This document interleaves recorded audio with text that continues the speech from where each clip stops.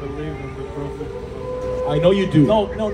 I'm an ex-Muslim, so I know what I'm talking about. Muhammad had no guarantee, had no assurance of knowing whether he was going to make it into heaven. The reason why we say that he is the Messiah, that he's coming to this world to save us from our sins, because him alone, Christ, right, or God alone had to save us.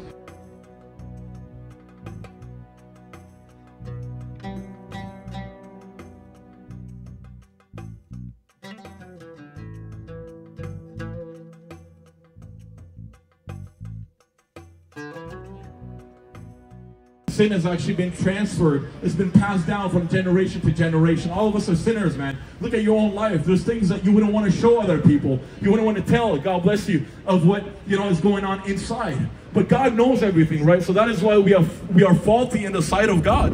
But the good thing that we believe on the same God. But it's not the same God, and I'll tell you why it's not the same God. Every single religion has a specific identity to give to that God. And so, you know what, this makes that, it makes it biased. It makes it very subjective, because you and I know, let's face it, that there's only one God, and he has an absolute personality that belongs to him. And you cannot distort that personality. You cannot tame it. And so, if that were the case, then why do we have 40,000 religions out there? But guess what? God we don't see has come to us. Because if God is invisible, if God is greater than anything that we know, if God is beyond and above our thoughts, if God is to be trusted although we don't see him, we still have to build a relationship with him. But you see, that is intently why Jesus came down from the Father to represent God, to manifest the glory of God who we don't see, so we can have a relationship with God. You can't know someone on the basis of not seeing them. If you see them, and if you have a relationship with them, thus you can know them more. Yeah, but it's not just a feeling. Did you know that atheists have feelings as well? Did you know that Buddhists actually feel a certain way when they, do mantras? When they seek to attain that nirvana, for example, that highest apex of spiritual, awakening? Every single religion tells you that it's all about, the inside. That's where it flows from, and then it starts there, and then, it moves to the outside. But Jesus tells us that he did everything on the cross, right? So man would not take the glory for himself. The Bible says, for we are saved by grace through faith alone, not our own works, lest we boast. Because God knows that we are proudful. As human beings, right, we have pride inside of our hearts. And so no man would take the glory for himself. They need to actually revert to Christ. They need to, go back to the Lord. They have to turn to Christ's finished work on the cross, him and him alone, so they can be saved. That is why Christ said, if you believe in me and are baptized, then you shall be saved. Outside of Christ, there is no salvation, brother. For there's only one name under heaven whereby man can call upon to be saved, and that is the name of Christ Jesus. There's no higher name. There's no higher principality. Christ is the highest principality, and he was exalted to be the name above every other name. And to him, all men will bow down. For me, if you have an information about the Muslim... Can you come closer? If you have information about the Muslim religion, we don't believe in Jesus, We believe on the Prophet Muhammad sallallahu alaihi wasallam. If you heard about it, but I'm an ex-Muslim, so I can tell you something about it.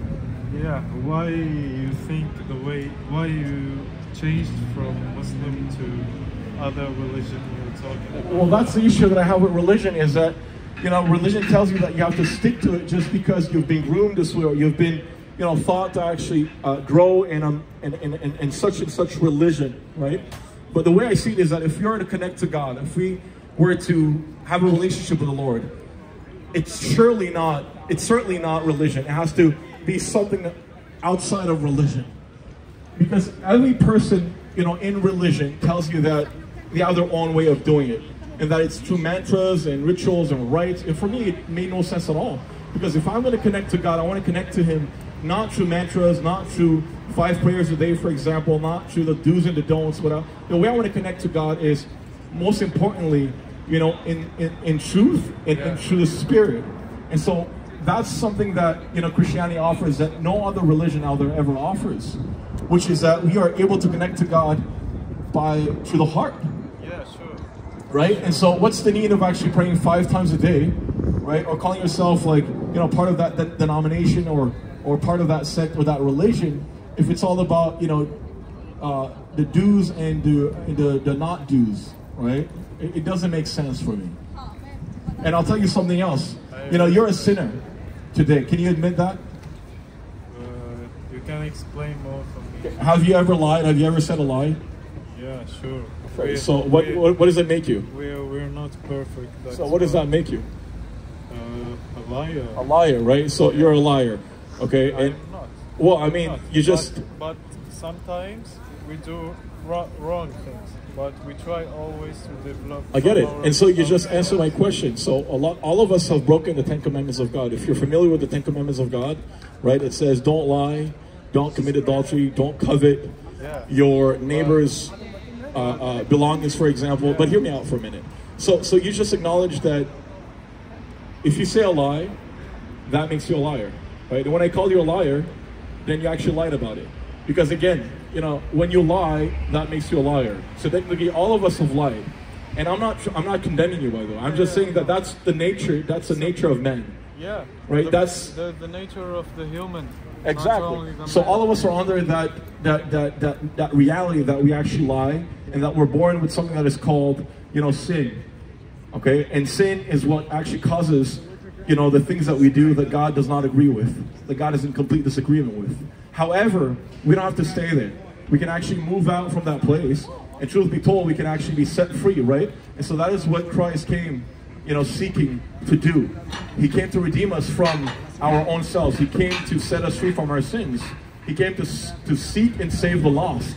Because in and of yourself, you cannot be set free. In and of myself, I cannot be set free. Why? Because there's no good in you apart from the good that God instills in you.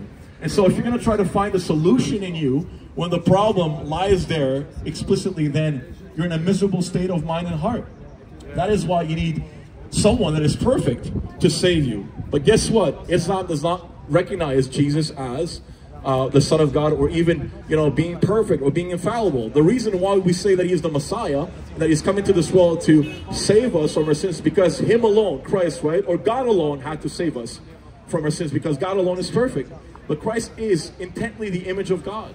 He is intently the expression of the glory of God manifested to us, perfect in all of His ways, and Him alone could die and take away our sins. Religion does not do that. Neither does it deal with the problem of sin, to be honest to you. So that is why Christ makes sense for me. Because religion is always going to tell you, do. But if the problem lies inside of you, man, right? If the problem is like someone has cancer, right? If they have cancer, you want to give them the cure. If they have cancer, how can they find it in their own body to fight, you know, cancer, to go against cancer and destroy the dysfunctional cells and, you know, everything that is going on in their immune system? Unless, you know, it's an outside cure that heals them from the inside. And so that's why we need an outside cure, and His name is Jesus Christ. And that is expressly why Jesus is called the Son of God, the Messiah, the Savior of the world. And Islam sees Him only as a prophet. And I see a problem with that, because He was never a prophet. Or just a prophet, at least. He was more than a prophet. I respect your point of view, but for me, everyone don't have to lie.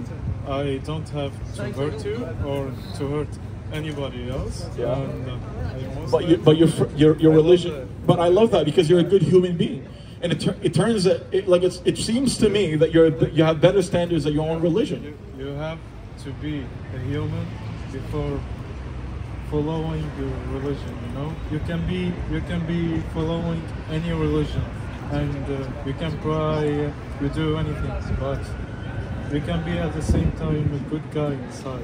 I get it, but goodness is not going to save your soul. That's the problem, is that even atheists are good. There's a lot of good human beings out there, right?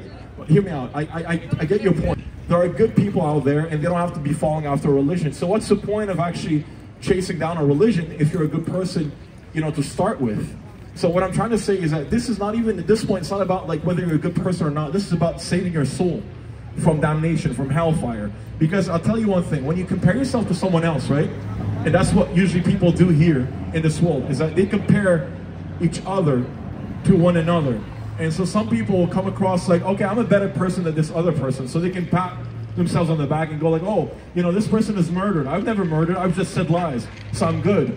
But here's what the Bible tells us, is that when we compare ourselves to God, who has a standard of righteousness that is just so above and beyond, right, the righteousness of man, we all fall short of the glory of God, you and I included. altogether, we have come short of the glory of God. That is why the Bible says when God looks upon the children of man, he sees none that is righteous. Every man is guilty. They're guilty of sinning. And because God is just, he will have to punish us. But instead of punishing us, because he loves us that much, he's reaching down to us every day through people, right? Through messengers, to preachers. And he has also preached, he's reached down most importantly to us through Jesus Christ 2,000 years ago, who's come to save us from ourselves.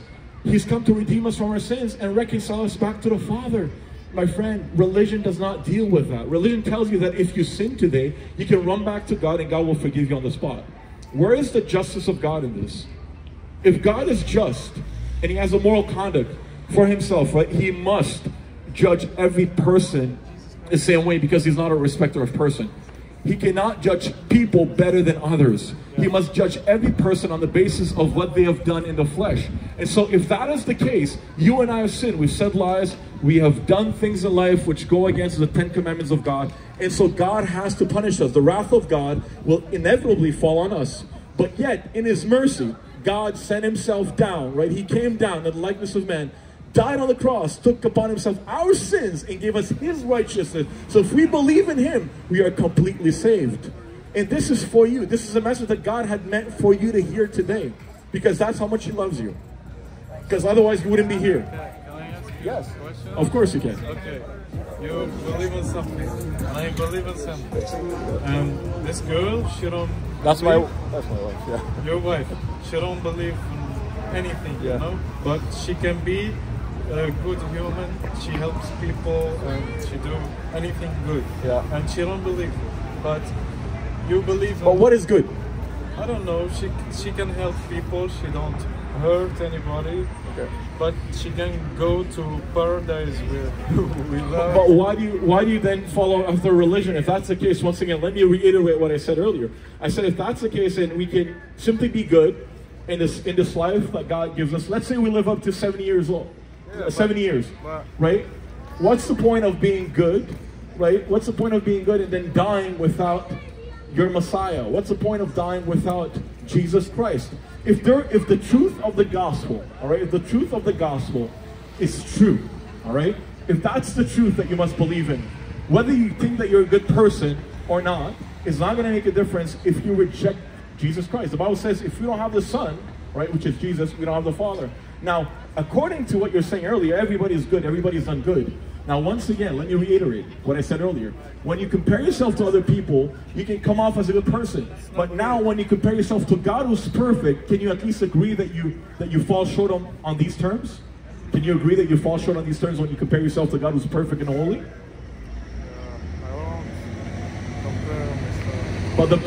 But no. But I'm asking you a question here. I'm saying, listen, forget about comparing yourself to people, all right? Because that's not going to work. I'm saying, instead, if you turn on your heels, all right, and now compare yourself to God, who's perfect in all of his ways, can you agree, right, to the least of the degrees, that you're going to fall short of God? To be honest, I don't compare myself with God. Why not? And I believe that he's the creator of anything in him. That's my point of view. I get it. But once again, all right, listen, I'm just going to shake your hand on this. I'm just going to pray for you, bro. Jesus alone can save you. Religion is not going to save you. I'm telling you this because I've experienced the goodness of God through Jesus Christ. I know that I'm saved. I know that I'm a child of God. Outside of Jesus, there is no hope for humanity. There's no hope for salvation. I believe in the Prophet Muhammad. I know you do, but Muhammad is dead. Would you agree? Yeah, he's dead. All right, where is he right now? He's paradise. Well, Muhammad never said he was going to go to paradise. He's waiting for us. Is he? We are waiting for the hour when the world ends, right? So why did Muhammad say then in that case that he did not? And he will meet us Okay. in that day to enter to Jannah. Okay. So why does Muhammad also say in different other places that he has no guarantee of making it to heaven? No. I'm an ex-Muslim, so I know what I'm talking about. Muhammad had no guarantee, had no assurance of knowing whether he was going to make it into heaven or hellfire. Even Aisha said it. It's in your hadith. It's everywhere. He said it out of his own words, right? So if your own prophet does not have assurance of going to heaven, why would you, who's supposed to be lesser than your prophet have any type of assurance at all. Okay, can I ask you some question? Yeah, sure. The Prophet Muhammad, who's the people who's not going to heaven? Who's not going to heaven? Yeah, the Christians and the Jews. For you. The Christians and the Jews, according to the Quran, they're not going to heaven. No. Well, Muslims will seemingly go to heaven, but interestingly enough, there's another passage where it says that Muslims, out of the words of your own God, it says that Muslims will have to go through hell first. They'll be on their knees first, and then maybe, you know, once Allah does the filtering out, some of them will be sent to heaven, and some others will be in hell, and they'll have to, you know, pay for their sins, and then maybe, you know, after they could be sent back to heaven. Yeah. Did you know that or not? Even Muslims too. The bad ones, the bad people, they are going to pay for that, you know? All right. So what does it tell you? There's no guarantee for anybody. But even someone from other religion, if he's a good human, he will go to heaven. Yeah. You don't have to be, he's not true. Obligated to be Muslim. That's not true, because if the Muslims themselves, that's what the Quran says, have no assurance of making it directly into heaven, and that they'll have to pass through a trial, which is first, number one, right? Going to hell and getting on their knees there, submitting to Allah in hell, having to suffer in hell first, and then maybe, just maybe, right? Big, huge question mark, they'll make it back into heaven afterwards once they pay off for their sins, right? Like purgatory, like the Catholics have, right? So if that is the case with the Muslims, then imagine how much more shall that be worse with the Christians and the Jews. And I know this for a fact because I've read your religion. I was a Muslim back then. What I would encourage you to do is read through your Quran and your Hadith and go find out about the contradictions that lie there. Because if I left Islam in the first place, it's because of reading the Quran. When I read the Quran, I came to the conclusion that, you know, that couldn't make any sense, because if God was true, and if God was righteous, if God was perfect, then he would certainly not be the God of the Quran. And I say this out of love, and I say this not with condemnation, but because I want to see your soul snatched out of hell. Exactly. I respect your point of view like you respect... I respect you as a person, but I don't respect your religion. You know why? Because if your religion is false, then your religion is sending you straight to hell. And I say this out of love. If you have let's say you had the cure, right? If you were to give the cure to someone, all right, and that person rejected that cure, wouldn't that make you sad? That you have a cure for a disease. Suppose you have a disease, right? And you've got a cure. You can heal them. Or let's say, you know, your loved ones are about to get into a burning house. And as they're about to get into that burning house, you see them about to actually die. And you run, you know, you chase them down to snatch them out of that burning house. Right? Would that be okay or not? Yeah. All right, so that's exactly what I'm doing here.